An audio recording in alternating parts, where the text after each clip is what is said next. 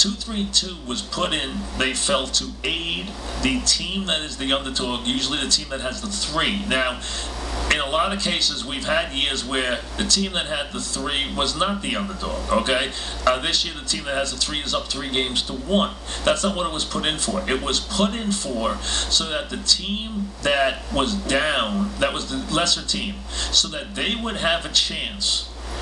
Meaning that if they're down 3-1, they have Game 5 in their building. The networks made money. The idea was always to get the series to 6 games. The 6th game was the game that became profitable for the networks. The networks made their money on Game 6 and 7. So what you would try to do is, if the team has the 5th game in their building versus not having the 5th game in their building, it keeps them alive, okay? So you're down 3-1.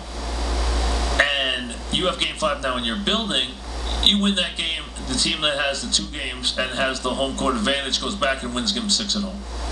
That was the premise of it, to extend the series to the 6th game more times for the underdog than not. Now, a lot of times it's turned out where the middle team has had the 3 and has actually been leading, and it changes things dramatically. So from that standpoint, but you know, if you have a team that's clearly the heavy favorite and they're on the front end, because you know there were years where the Bulls were the underdog, where they didn't have the best record, and they had the middle 3 games. There were years like that. Okay, so the point is, the idea was to create that for the underdog, but there's times when that has impacted the series. I'll give you a perfect example.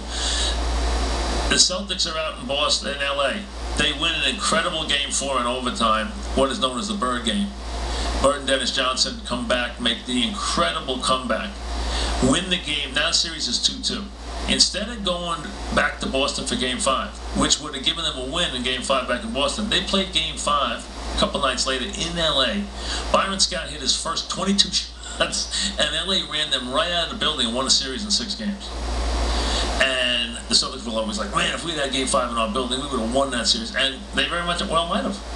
But they had to go, they had to basically play Game 5 in LA. And then the Celtics went home and won Game 6 in Boston.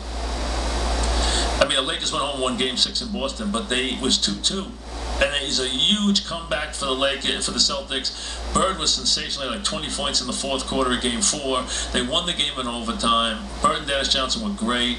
And then you have to hang around and play Game 5 back in LA, and you know they killed them in Game 5, and then won the series in 6. So that game, you know, it depends how it shakes out, but it was really put in to minimize travel and to hope that the underdog would more often than not extend the series to a 6th